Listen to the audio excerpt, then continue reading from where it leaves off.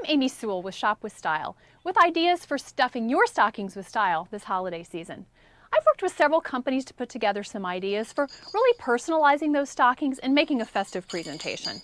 You'll start off maybe with some ornaments, maybe some candy, just to really jazz things up and make the stocking really colorful and full. Next, according to a recent survey by Jockey, 43% of Americans are in need of an underwear overhaul. And Jockey.com has some really great options for them, like these minis bikini briefs for women and the Eurosport boxer briefs for men. Now, if you do get clothing for people, give Tide to go to help them care for those new clothes. As you can see, this is very small and it removes stains quickly, and it's really great just to have on hand anywhere you go. Now, with all the candy that you're going to be getting in your stocking this year, no stocking is going to be complete without a toothbrush. The Arm & Hammer Spinbrush is really great for everybody on your list.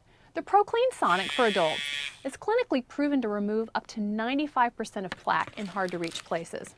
For the kids on your list, Spinbrush also has favorite Marvel superheroes such as Spider-Man, Hulk, and Wolverine. Now, if you have someone on your list who's a do-it-yourselfer, check out the Dremel 4000 Rotary Tool Kit. Rotary tools are so versatile and can be used for tasks like cutting countertop or removing paint and grout. This is really great for people who love to tackle those projects themselves rather than hire somebody else to do them.